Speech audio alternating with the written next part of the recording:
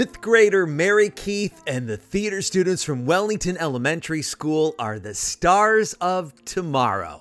Just thinking about tomorrow. The story of Little Orphan Annie has entertained millions since 1977. But you'd have a hard time finding a cast and crew as young and as talented as the students at this school. This is 1933. Get up, all of you!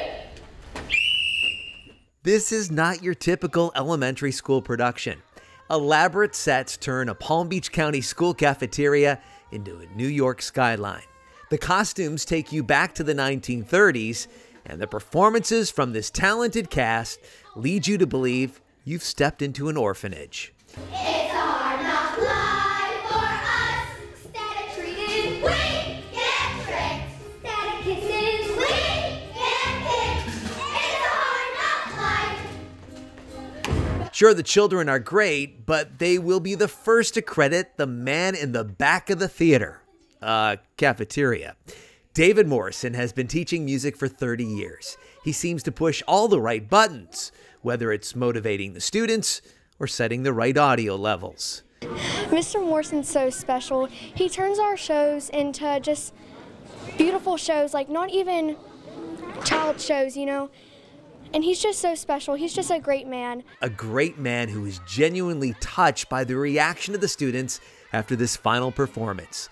This group hug featured Mr. Morrison in the center, surrounded by 27 cast members and a large crew. This group has grown together. They're a special bunch of kids. They never cease to amaze me what they're able to do. And I keep pushing and they keep responding. So as long as they respond, I'm going to continue to push them as far as they can go. The students have been working on this production since January. They practice every day in the weeks leading up to the shows. A lot of work, and it's a lot of hard work, but if you put your work into it, then it makes it much easier. Zachary Duckworth plays Daddy Warbucks. He says this extracurricular activity has made him a better student. It's a lot of work, but I feel like the work has pushed me to do better in school and to learn what having fun is with all my friends are with me, and it's just like so much fun to just have all my friends and be able to work as a team to make this huge performance. The show may have just one character's name in the title, but the lead in this production says this show is an incredible group effort. We're a team. We work together. We don't ever fight. We don't ever, you know, there is some arguments here and there because we're trying to move props and it's chaos and stuff like that. But what makes us a great team is that we all work together and we all help each other in what we need to help each other in, and we're a great team. Just off stage, choir members from the school provide backup vocals. And just next to the choir, the big banner announcing next year will be the start of the Fine Arts Academy at Wellington Elementary. Any student in the county can attend the school and be a part of these great theater productions or take classes in music, visual arts, and TV production.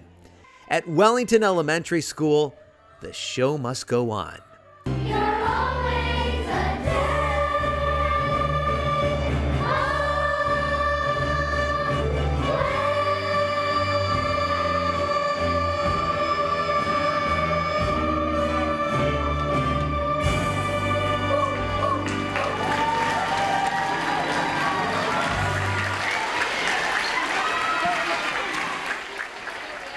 I'm Rick Blackwell, reporting for the Education Network, keeping you informed.